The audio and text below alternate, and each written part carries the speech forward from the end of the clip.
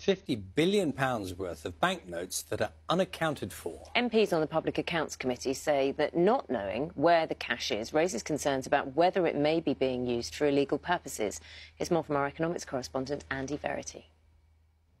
In spite of talk of moves to a cashless society, demand for cash in the old-fashioned form of banknotes keeps increasing.